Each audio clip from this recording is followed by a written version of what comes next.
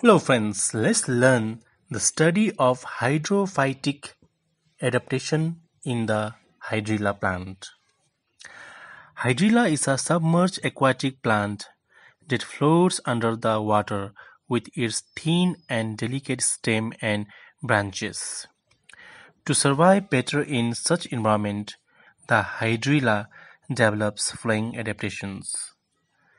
Since the water absorption is done from the surface of stem and branches, roots development become highly scant and scattered.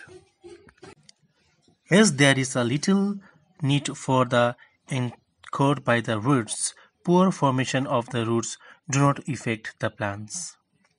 To facilitate in floating, stem and branches become thin, delicate and spongy types. Leaves and also thin and light green as light reception in the medium becomes poor by adopting linear shape by leaf resistance. Thank you.